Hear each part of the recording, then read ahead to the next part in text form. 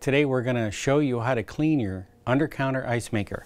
First thing we're going to do is turn the ice maker off, and then just in case there's any ice on the cutter grid ready to drop, we have to wait at least 10 minutes for all of that ice to drop.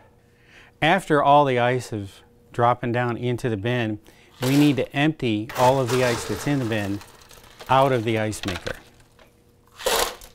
Okay, our next step after the ice has been removed is to remove this drain cap for the water and wait for it all to completely drain out.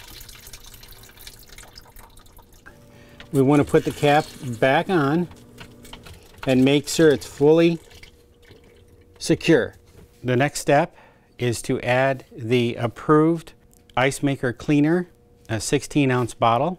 And then where we put it is in the ice maker water pan here in the back. Next, we're going to fill this bottle 2 times with water and put that into the pan. After we filled the pan, now we're going to start the ice maker cleaning process by pushing the ice maker clean button, and then it will illuminate and start the pump running, and now you know it's cleaning. As long as this light's on, it's actually cleaning the ice maker itself with solutions. When the cleaning cycle is complete, it'll illuminate telling you that the cleaning cycle is complete. The next thing for us to do is to empty the water pan by taking the water valve, the water cap off, allowing it to completely drain,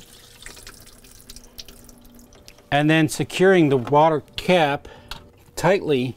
Next thing we're going to do is turn the ice maker back on to operation, close the door, and enjoy your ice maker. Remember to always refer to your use and care guide.